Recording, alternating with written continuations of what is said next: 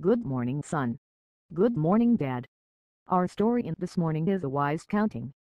Emperor Akbar was in the habit of putting riddles and puzzles to his courtiers. He often asked questions which were strange and witty. It took much wisdom to answer these questions. Once he asked a very strange question. The courtiers were dumbfounded by his question. Akbar glanced at his courtiers. As he looked, one by one the heads began to hang low in search of an answer. It was at this moment that Birbal entered the courtyard.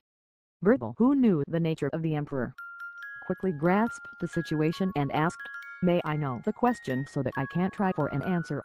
Akbar said, "How many crows are there in this city?"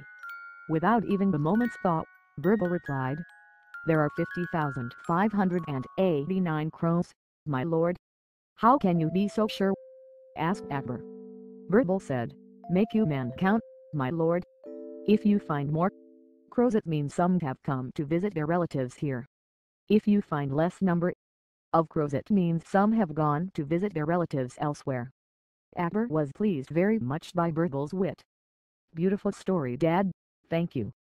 Have a good day, my son."